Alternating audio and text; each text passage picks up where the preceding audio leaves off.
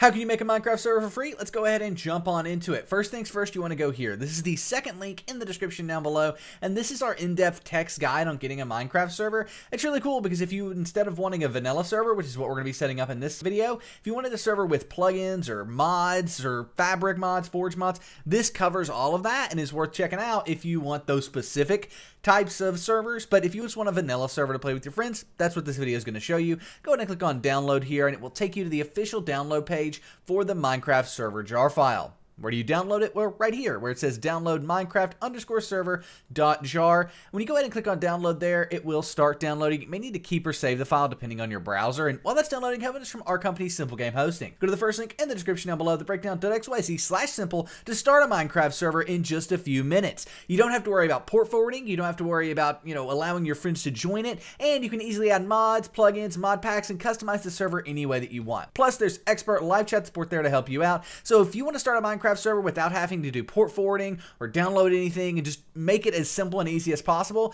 go check out SimpleGameHosting at the first link in the description down below, the breakdown.xyz/simple. But now the server jar file here is downloaded. We can go ahead and minimize the browser. And what we want to do is create a new folder on our desktop here.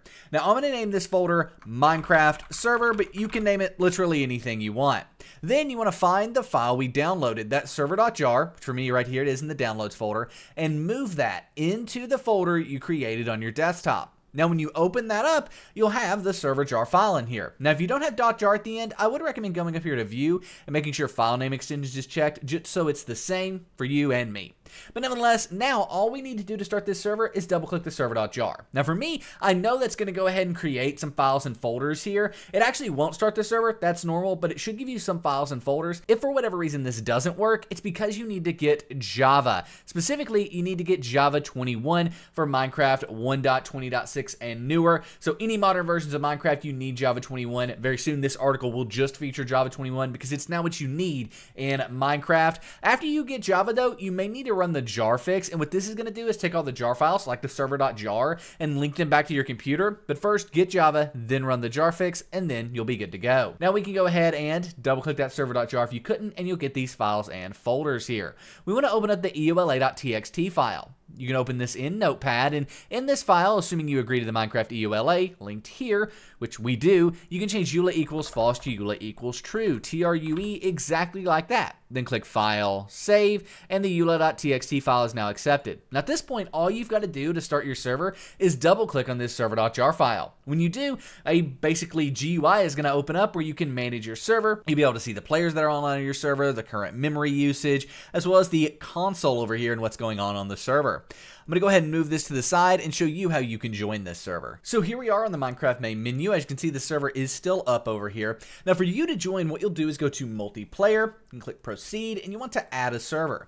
Now I'm going to name this local connection because only you can join this server, and it's using your local connection to do it. Now, if your friends want to join, we're going to show you kind of how to get to that point here in a second. But first, let's see if you can join it. So for the server address here, we'll type in localhost as the IP. So localhost, all one word, all combined, all lowercase, exactly like that. Then click done. Now we have this local connection load up, and boom, that's this server over here. And if we double click on it, we'll be able to see us join in. You'll see us pop over here into the player section. We are now online on this server.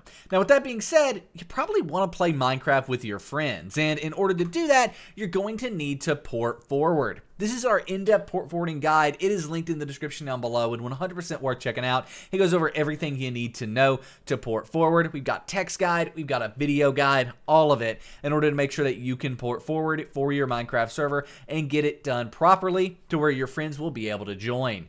This is the most difficult part of making a Minecraft server, port forwarding, but if you just wanted to start a server on your own computer and test it, we've now done that. If you wanted to add more RAM to your server, there's a guide in the description for that, as well as how to fix broken Minecraft servers. It's a 20-minute video fixing tons of different Minecraft server issues that's really, really helpful for anyone who's wanting to manage and run a Minecraft server. We also have this, which is how to allow Java through Windows Defender Firewall. If after you port forward, your friends can't join, that's what this here can fix. But nevertheless, at this point, our server is set up, and I did want to give you a quick little overview of some things to look for on your server. One, you're probably going to want to op yourself. What that'll allow you to do is things like game mode creative. As you can see, right now, it's not going to work, but if we come over here and op ourselves in the console by typing here op and then your username, we'll be able to see it is made as a server operator, and now I can go into creative mode, for example. Something else that's worth noting is other settings in your server can be changed in the server.properties file here.